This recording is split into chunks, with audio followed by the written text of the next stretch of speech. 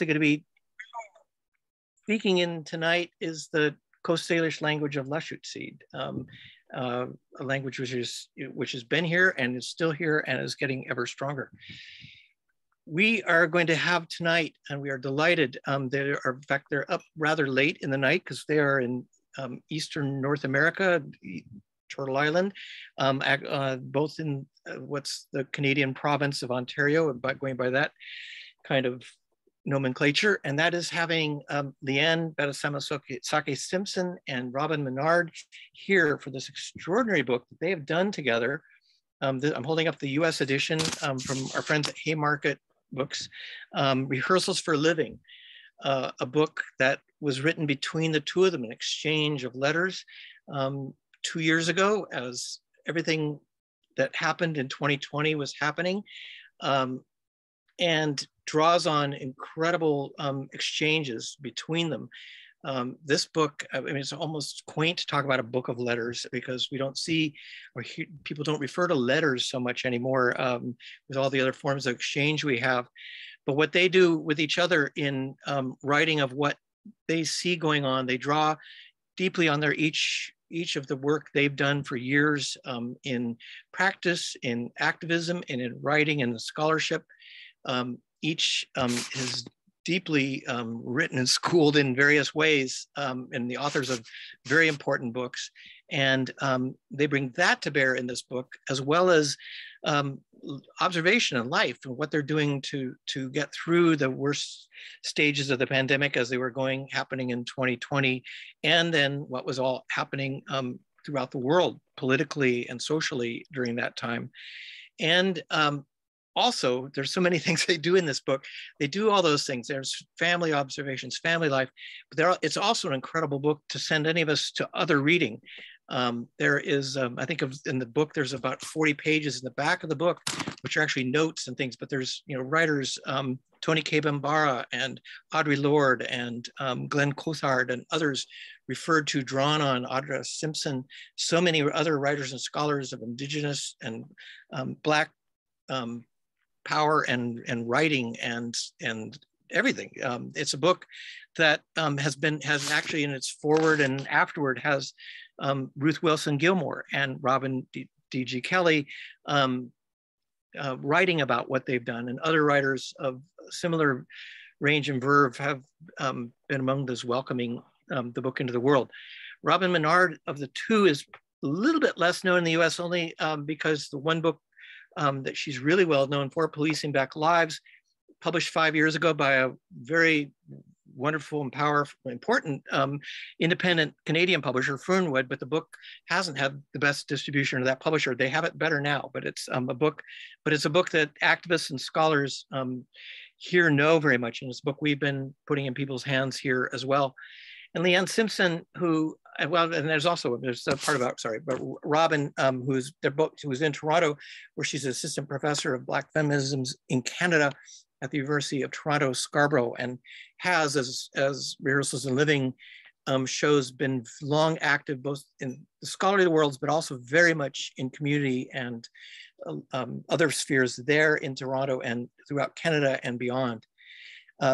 Then I was about to say, Leanne was with us early last year when her novel was first published in the US. As I'm holding up the Canadian edition, which is the one I've got before, I couldn't wait for the US one, Noopiming, The Cure for White Ladies, which comes after such books she's done as We Have Always Done, Dancing on Turtle's Back, and other books of both scholarship and stories.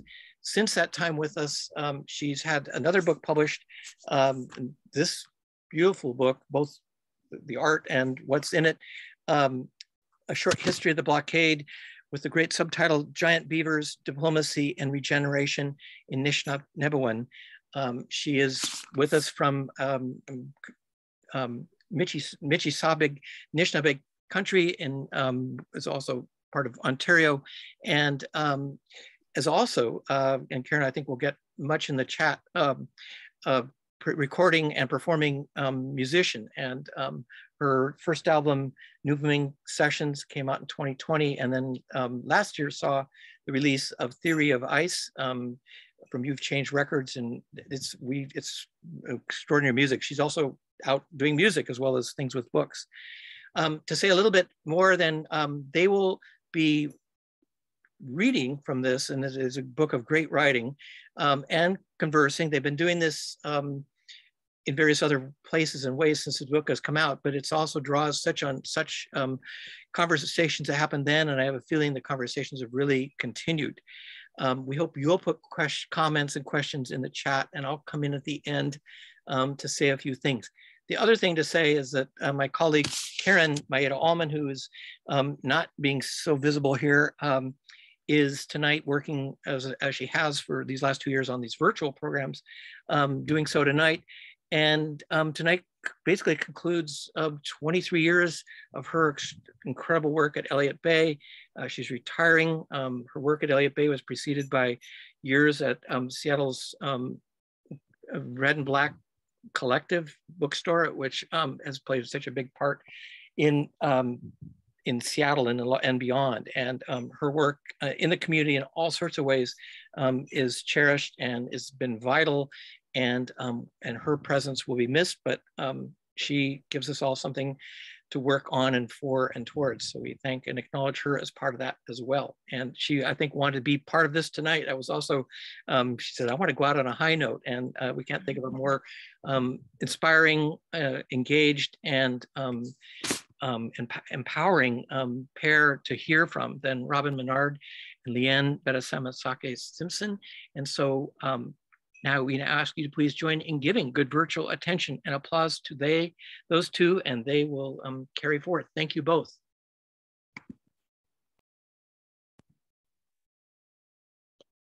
Thank you so much for having us, for hosting us. It's so great to be here. I really want to send appreciation to Karen, especially for sharing your very last virtual event with us. And thank you, Rick, for that lovely introduction.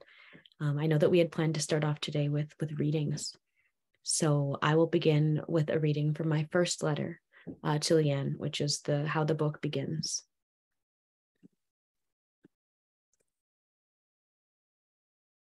Dear Leanne, I've been meaning to write you for a long time, and yet it's hard to know where to begin. So I guess I will start where I'm at. I can't stop doom scrolling the multiple crises of our time.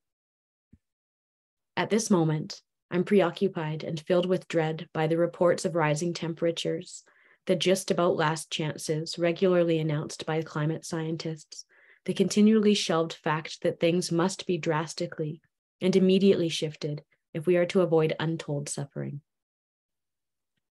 I'm preoccupied with what goes unwritten in so many reports, but what I know in my bones. Some communities' untold suffering will vastly exceed that experienced by others. Some communities have been facing untold suffering for multiple generations. I don't want to live in this preoccupation, in this dread that sometimes comes to visit me and threatens to immobilize. So I suppose this is me reaching out simply for a leveling of the grounds beneath my feet, for communion, to help transform the source of this dread into a place from which we can instead plot, conspire, dream, and attend to life otherwise. To attend to the celebration, the preservation of life, without eliding our own community's intimate proximity to death and loss.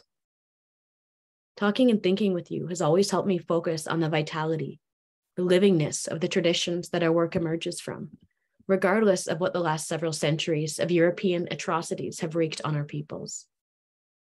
Our conversations are a salve against the sharp edges of everyday life. But I don't see you as much as I would like, and the phone is not my medium. So I've decided to write you this letter. I'm writing you a letter even though it feels cringy because I'm shy. I'm writing you a letter even though I may never send it, even though you may never write me back. I'm writing to you a letter at the end of this world. From Cyclone Idai in Malawi, Mozambique, and Zimbabwe, to Hurricane Dorian in the Bahamas, the devastating forest fires displacing Indigenous communities from the Amazon rainforest through to the Mishkogamiga Ojibwe Nation in Northwest Ontario, our respective communities, that is, Black and Indigenous communities, are collectively positioned on the very forefront of the unfolding catastrophe. It would require a deliberate obfuscation to view the racially uneven distribution of harms that the climate collapse engenders as accidental. Even if we didn't take into account the melting of Arctic ice caps, rising seawaters and eroded shorelines, desertification and species extinction that are now nearly, if not totally, inevitable, the reality is that not only are an array of world endings already before us, they have already arrived. Our respective communities have borne already multiple apocalypses that were inflicted upon us, if unidentically, from the barbarity time of genocide, slavery, settler colonialism. The apocalypse is imagined, after all, in most classic Euro-Western settler tropes, in terms of the lack of clean drinking water, the destruction of the places they live, the poisoning of the earth, inhumane and restrictive responses to people left hungry, displaced, in desperation. This is a condition that is already deeply familiar to our kin across Turtle Island and globally. To remix Public Enemy, Armageddon been in effect. It is the apocalypses of slavery and settler colonialism that bind our collective pasts and presents together in the calamity at hand. Today, the racially uneven environmental catastrophes of the present are inextricably connected to the unfinished catastrophes of 1492, the two genocides at the heart of the Americas, to paraphrase M. Bessie Phillip, when a death-making commitment to extraction and dispossession took hold on a global scale. In this burgeoning global logic and political economy, our ancestors became, through distinct but interrelated processes, what Cedric J. Robinson once described as a collection of things of convenience for use and/or eradication. The factory of post-apocalyptic life that has unfolded its dramas over the last half millennium means that our collective histories are mapped out too, onto the racially and geographically differentiated vulnerabilities amidst the present future disaster. As we are confronted with the crisis of the Earth's viability, then, amid so many crises, I am writing you so we can think together about what it means for us to build livable lives together in the wreckage.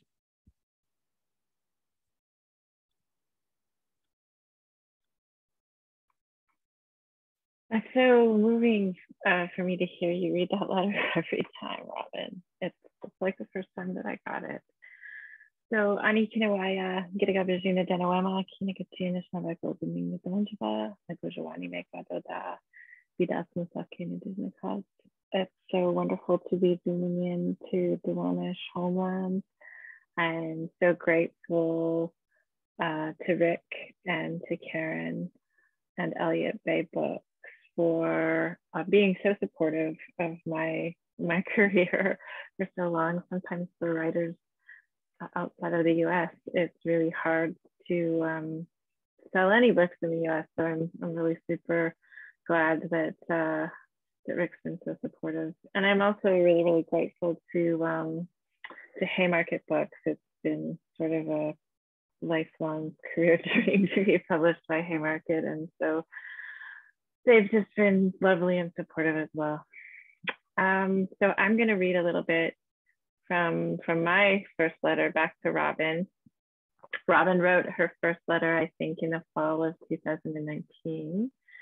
And I felt like her letter was an invitation for me to think alongside. As Rick said in the introduction, these aren't sort of just two letters between friends, they're two letters between dorky, geeky activist friends. And so we're doing a lot of reading, there's tons of footnotes, and we're trying to engage deeply in the world around us. So it took me a while to compose my letter back to Robyn. And by the time I got around to that, it was at the very beginning of the COVID-19 pandemic.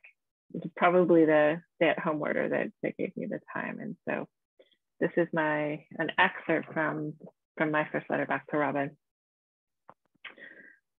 Robyn, the first thing I underlined in my now worn out copy of your book, Policing Black Lives, was the very first line of the acknowledgement section.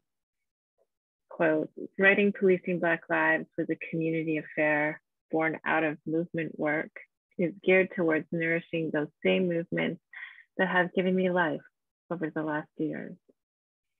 I knew after reading that first line that this book was going to be distinct. Policing Black Lives was written for different reasons than most books published in Canada, reasons that I had profound respect for: knowledge, research, analysis, and writing born out of movement work and geared towards nourishing, sustaining, and propelling movements for Black life. Robust intellectual work in service of radical Black futurities. Policing Black Lives holds up community and shines a light on the generations of freedom fighters whose individual and collective sacrifices have brought us to this moment. As I read on, I underlined your careful and gentle insistence that Black and Indigenous struggles, while distinct, were also linked.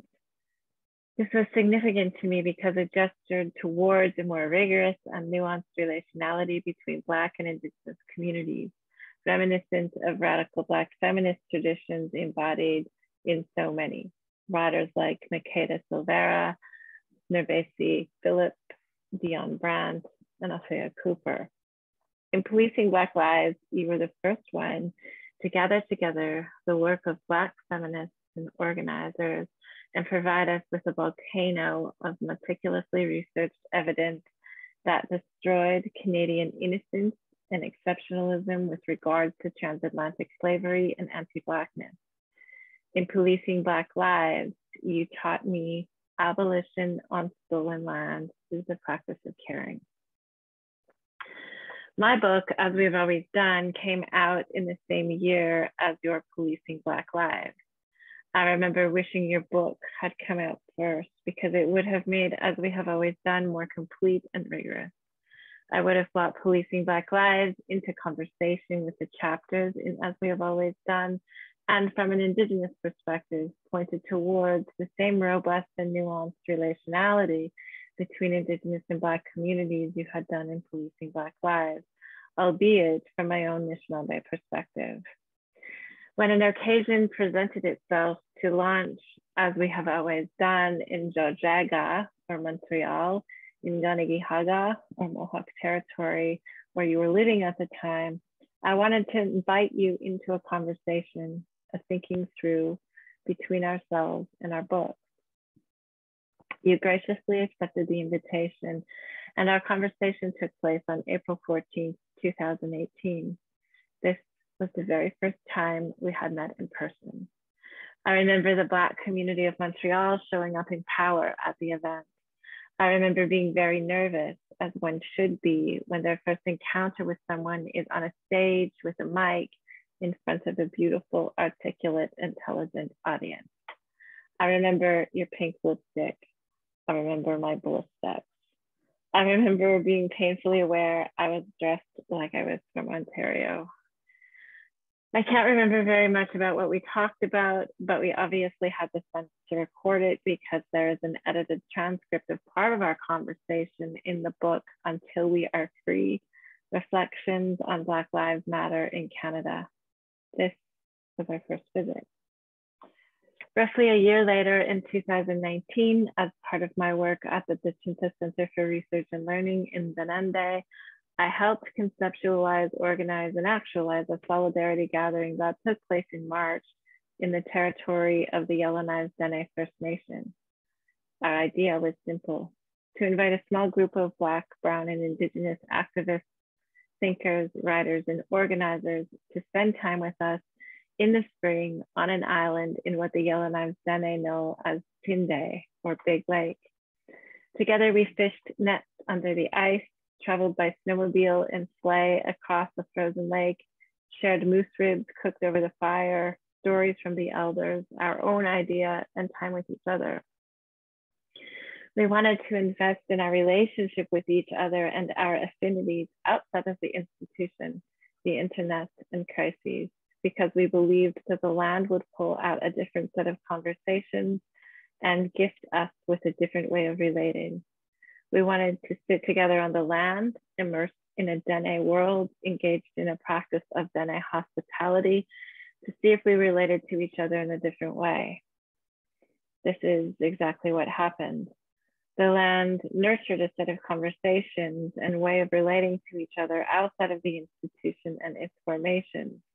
I remember you and I eating muskox around the fire, talking about how different eating muskox around a fire in the bush was from meeting in a hallway or bar or at a conference or interacting online. We were also meeting and there was no crisis or blockade or protest or agenda. We were coming together to nurture each other, to relate to each other, to listen and share, and to breathe together, to use Norbesi Phillips' thinking. I could intellectualize about the experience and speak in terms of relationality and relationship building, something I think Black and Indigenous activists in the 1960s and 1970s understood far better than us. I could talk about this from an Indigenous methodological angle, with visiting and developing relationships of trust as foundational to any exchange of knowledge and experience. I could write about the spiritual dimensions of this work from, again, an Indigenous perspective, being surrounded by trees, medicine, air, sky, and water. In a sense, though, none of that particularly matters, other than to say, I think that land-based politics, grounded in a sustained and nurturing relationship with the natural world and in protecting nature as a means of protecting ourselves, can be one generative means of nourishing Black and Indigenous politics of solidarity. Our starting point was simple: that land and place making, although perhaps different, were and remained important to both Black and Indigenous peoples. Our starting point was a refusal of the nation state and racial capitalism, white supremacy, and heteropatriarchy embodied in those structures. Our starting point was a recognition that transatlantic slavery, and as Saidea Hartman says, its afterlives and colonialism mean we have distinctive and intertwined histories, presences, and distinctive and intertwined theory and world-building practices. We imagine the synergistic potential of Black land politics and Indigenous land politics towards liberated lands and bodies. After that gathering, the possibilities to continue this work seemed endless.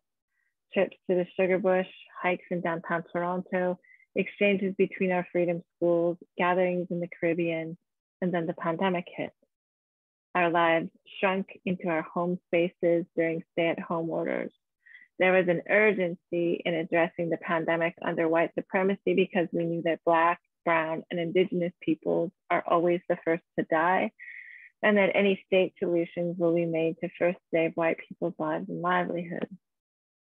Zoom seemed like the very last place we wanted to continue this work. In fact, to me, it felt like virtual environments were antithetical to this work. And so you and I decided to write each other letters because we couldn't see each other in person. As an honored radical Black feminist methodology of scaffolding the intimate and the personal within the global, letter writing made sense. We decided to not only write what we know, but to attempt to think through things together, to generate through this intentional relationship a sort of study of Black and Indigenous relationality through the study of our own responsive relationality. In hindsight, and after reading Catherine McKittrick's Dear Science, each of us drew on our distinctive rebellious methodologies in this project. For you, Black theory, story, knowledge, and methodologies of knowledge production. And for me, Anishinaabe story is theory, knowledge, and methodologies of knowledge production. The intersection is friendship, collaboration, song, story, movement work, citations, analytics, and oral practice. The interstitial spaces are this project.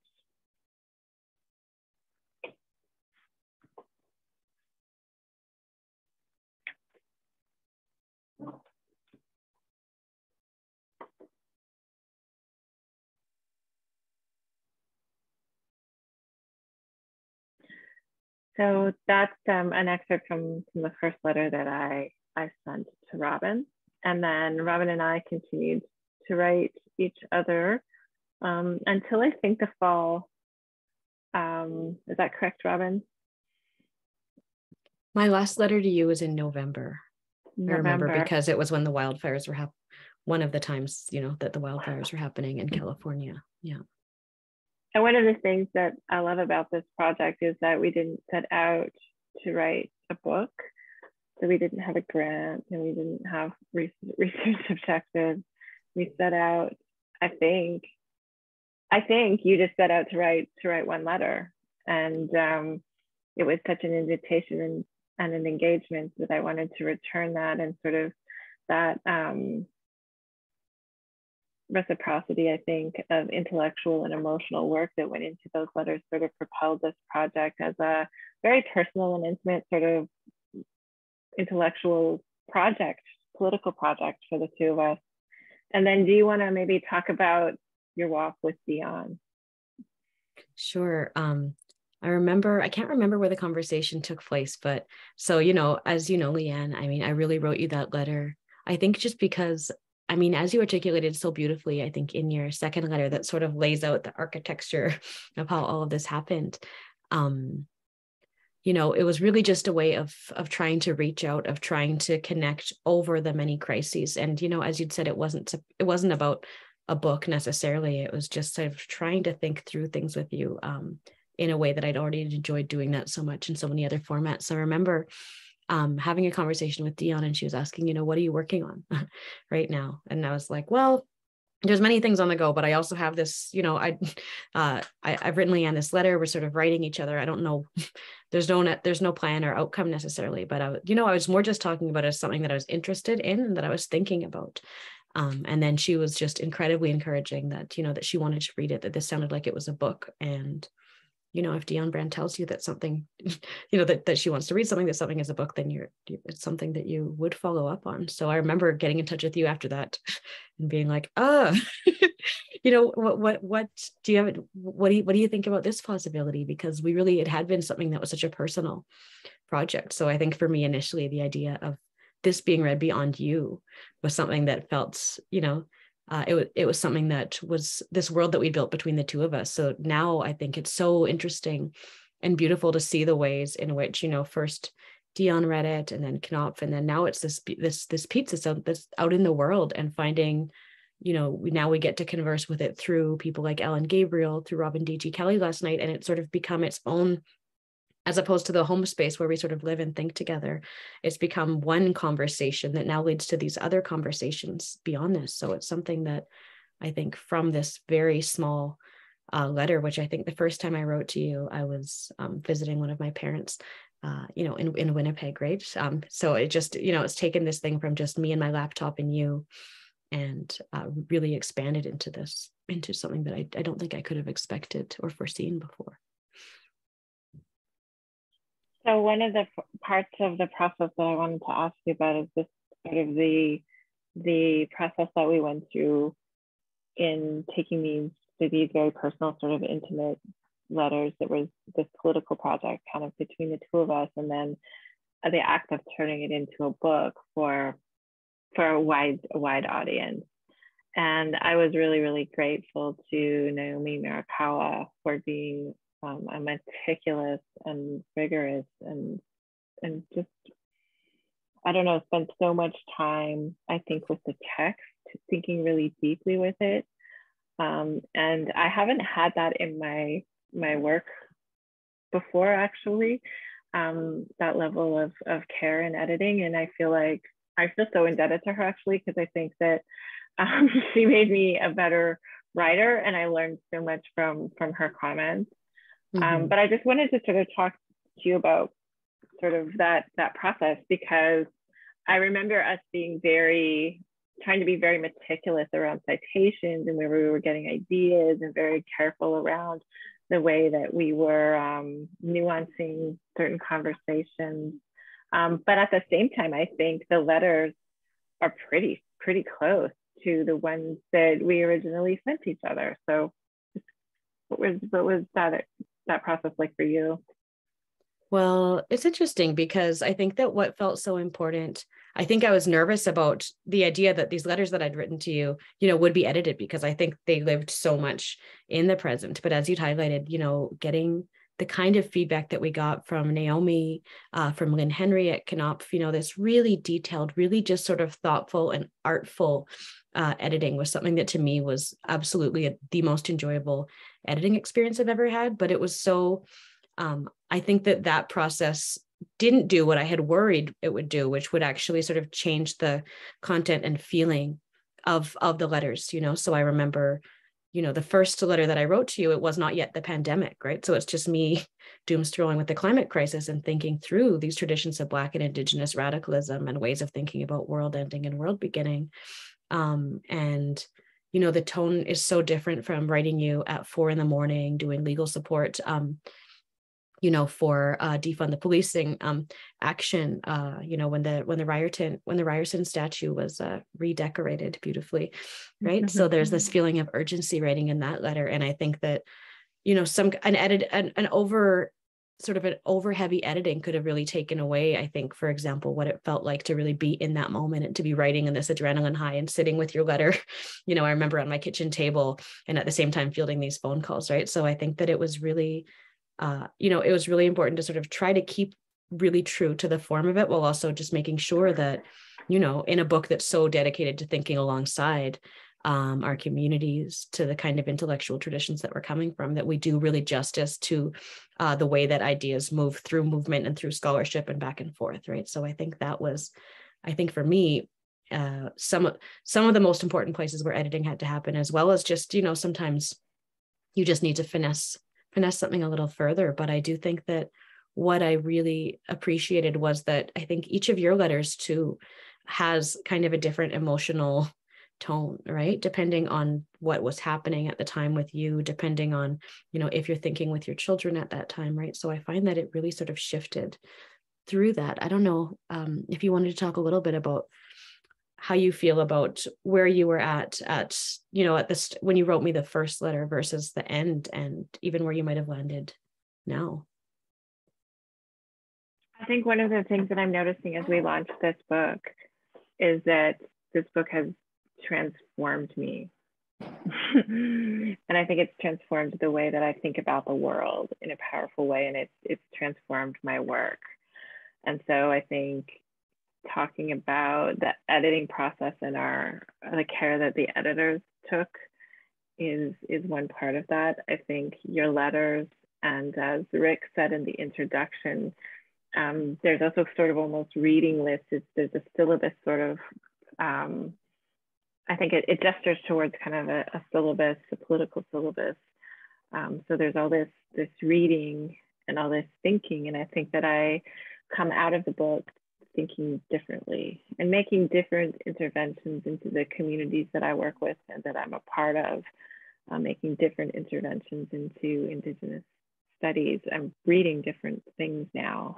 So I think that's a really beautiful thing, because I learned that from you. That one line you had in there, that every day you kind of get up and you remake the world and you relearn the world with the curiosity of a child. And I think that's so important at this point in my career and at this point of my life, because I think so many times when writers are on like 6 or 7 books, it's easy to just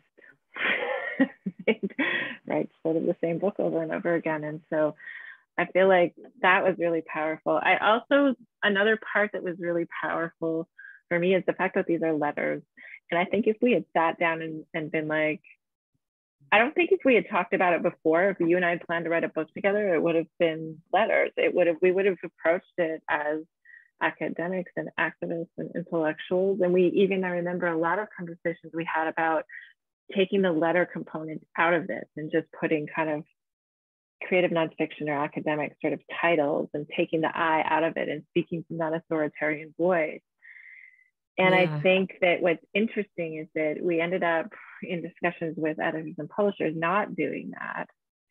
And then there's a humility that comes through in the book that I think audiences connect with. And there's this divestment of power in terms of like, I'm not an expert on these things. I'm thinking through these things. I'm continually learning.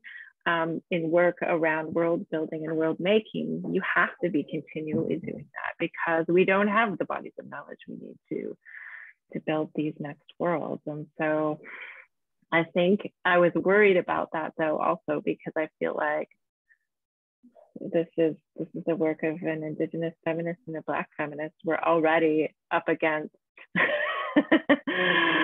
and anti-Blackness, racism, heteropatriarchy, it's going to be very easy for people to dismiss a book around letters as being sort of not rigorous intellectual work, which I think the book is.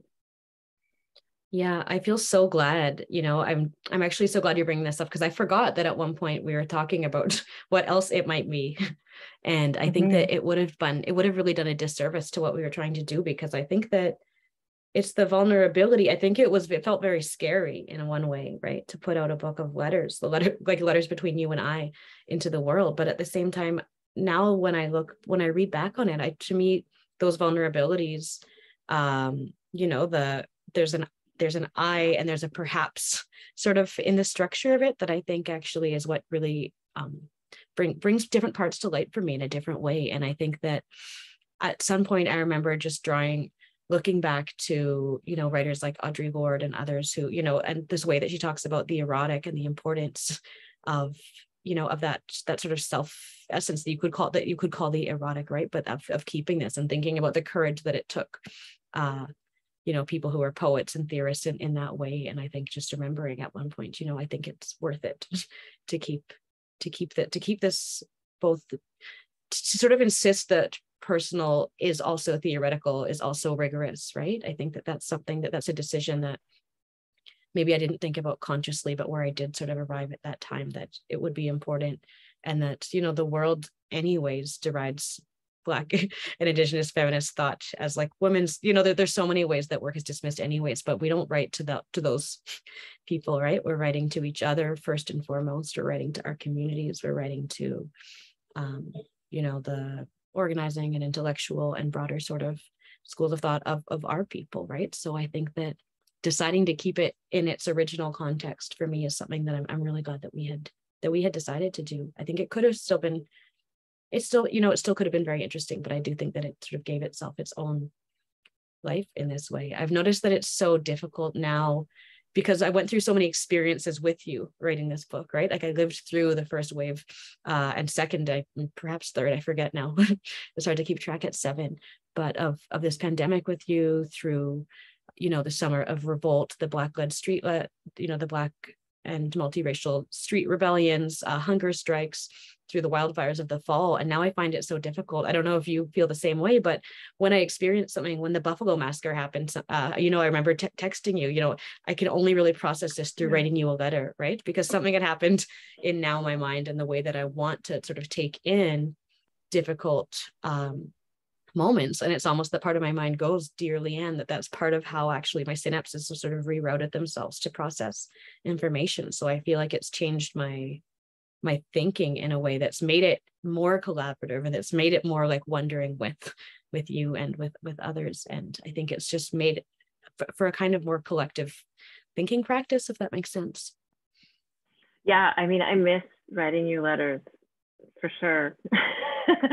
And I missed being engaged. I miss that this was a really, really beautiful, productive space that we sort of created out of nothing. And I like, in working with sort of PhD students and master's students that have read this, I see them finding the power in sort of this idea of thinking through and thinking alongside that Black feminists have done for so many years as a more useful way of engaging with text and of generating sort of new ideas.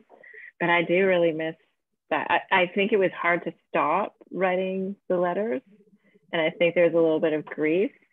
But I also think that I didn't really move on. Like it's been kind of a year, and I'm still. I really wonder what Robyn thinks of this. Yeah. But I know you have to get your dissertation done. I know there are books that you need to write.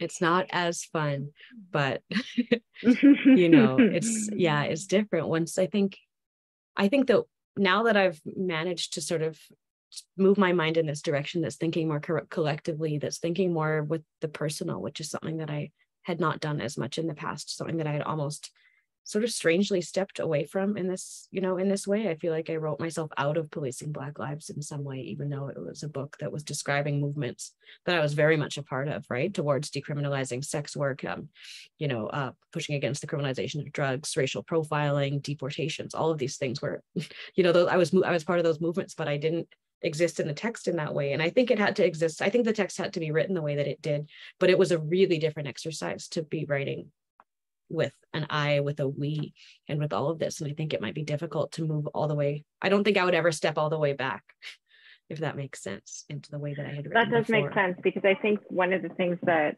we were worrying, well, I was worried about, is that your writing, that we write very differently. Policing Black lives is different. I feel like you've got like meticulous research. You've got an unwavering voice. It's beautiful, beautiful writing. And then I feel like I was just like the poet, kind of like riding on your coattails. And I was like, Leanne, you're gonna have to kind of step things up.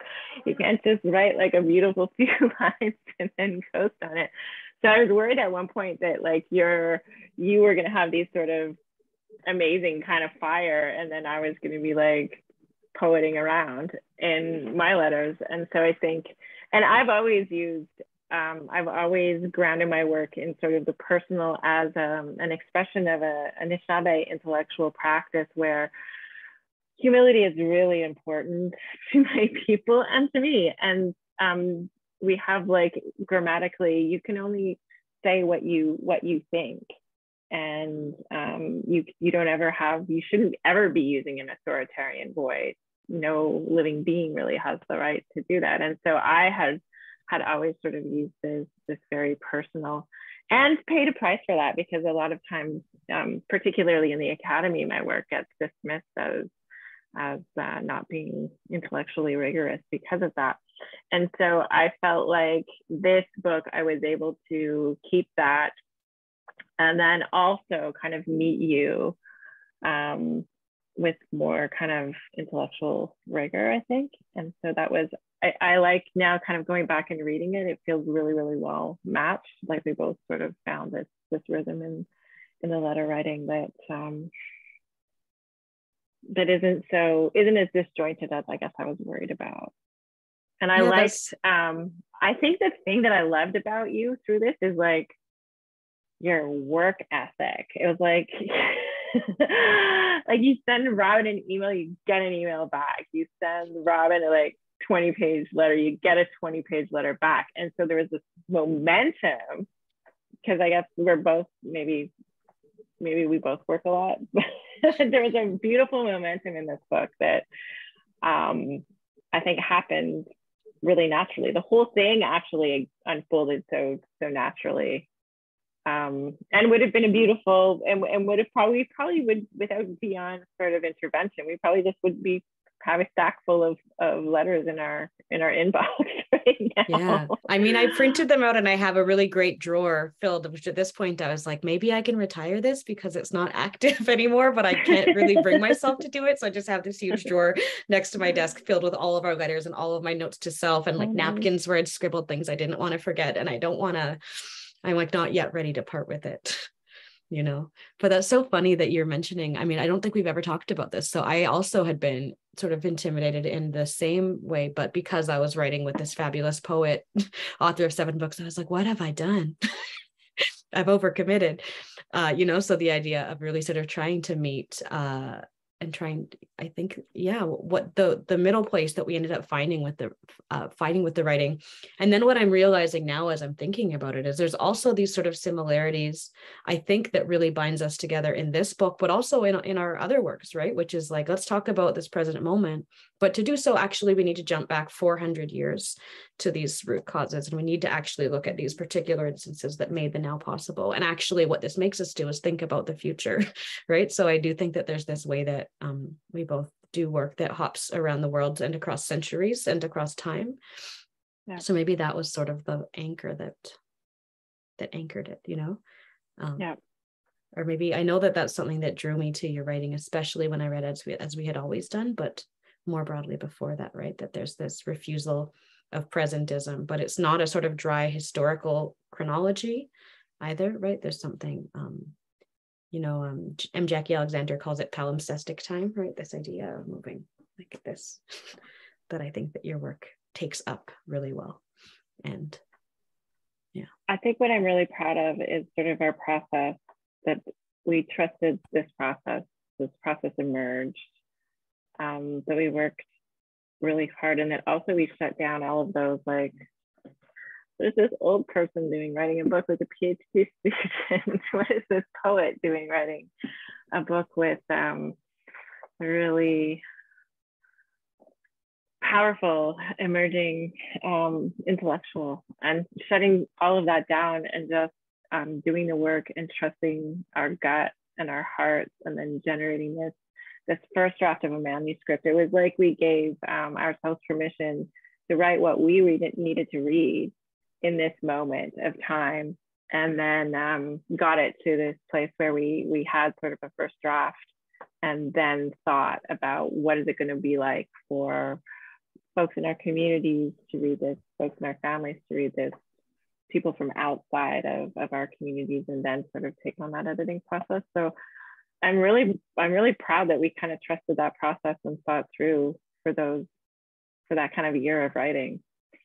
Yeah, me too. I'm glad I ended up having the courage to actually send you the letter, because I very much almost didn't, because, we were getting to know one another very well, but we weren't quite at that time yet close, right? So it felt like a jump in levels, and I wasn't sure if I should or would. So I remember writing it and then thinking, I wonder, and I didn't send it right away. So I'm really glad that we'd sort of decided to actually send you a letter, that you decided to write me back, and in the end, so much more, has There's a question in the chat. Did the editor remove from the draft anything that you preferred to have published?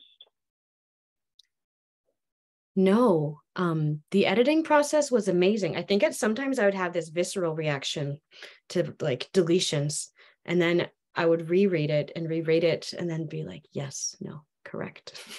I think that, and there is often, so I think to me, the only kinds of things that were removed, I feel like, were things that were that had been said, that were repetitive, right? I think that the nuance and rigor that Naomi and Lynn really brought to this process was just sometimes in trying to pull out a little bit more of a thought, but I think really respected, I felt, my work and my words and the ideas that I was getting at. So no, I would say that there's nothing removed that I wish I had kept. I think I felt really listened to in the editorial process, because anytime that we would get a comment back like, this is repetitive, if like I felt there was a reason, if I felt strongly that there was a reason that those 3 lines should be in there, I felt confident enough to say that to the editors and have a conversation around that.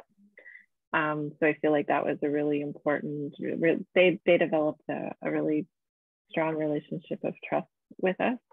Mm-hmm. So I think that we had really lovely conversations around that made the manuscript clearer and stronger. Yeah, absolutely. Are there any special events in the published book? That's another question from the chat. I mean, there's a pandemic, climate change, hunger strikes, a climate collapsing, beautiful uprising for Black life over that summer of 2020. Yeah. So I'd say that there's also, special moments like Leanne. One of the most powerful moments for me that you'd written early in the book is when you're talking about running, with your daughter, Minaway, and doing these high jumps. And that's something for me it's a granular event.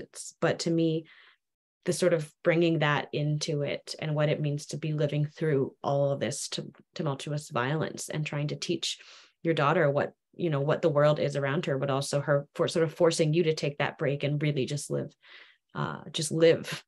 at the same time. To me, that's something that's so powerful. So I would say that is also as special of an event as, some of, when I'm talking later about, statues of slavers being thrown in the sea.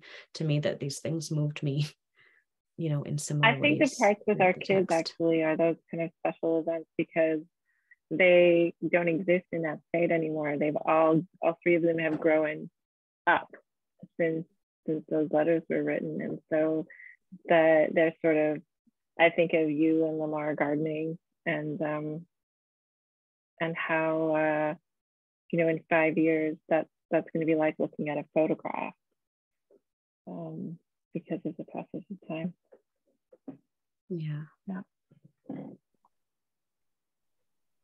It's true. Even this summer when he was at the book launch and I was reading the part about the garden and about planting the squash and the corn and the beans, I don't know if you heard him. He was like, I don't like squash. He doesn't eat squash anymore. How dare you? And then afterwards he's like, why did you say that about the squash, Mama? So it's only, it was only a few years afterwards, but we don't like squash anymore. Right. I still planted one this year, though. I still think of you now whenever particularly that part of the garden actually comes up. So,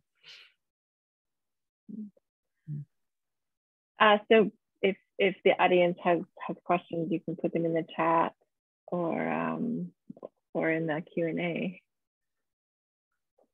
We're happy to take audience questions.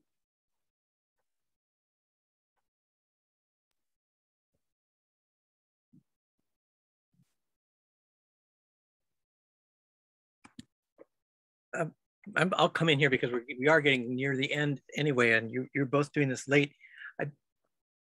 I've read the book twice, and I'm once out of excitement and just because I was excited waiting for this book, and then the second time to have more go in, and now I think I'm going to start it again, because there is so much in this. But one of the things I thought that you sort of touched on, but maybe not as much as I had noticed reading it, was that each of you sort of writes out what the other has done. I mean, Leanne writes out some of the work Robyn's done, and Robyn some of the work Leanne's done.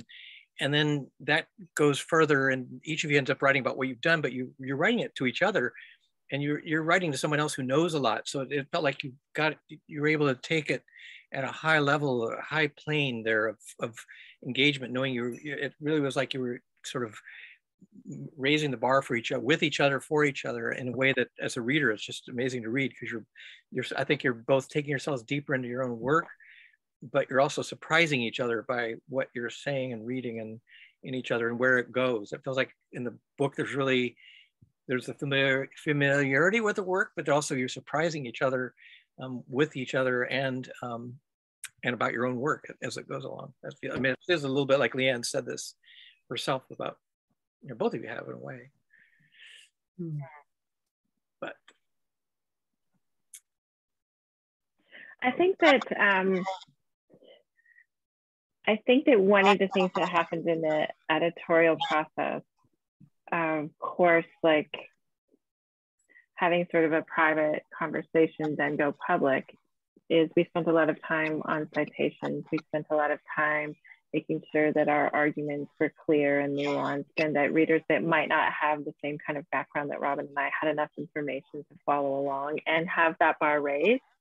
And I think that we also wanted to make sure that we sort of were comfortable with what we were sharing publicly and had boundaries, and that we felt safe in doing so.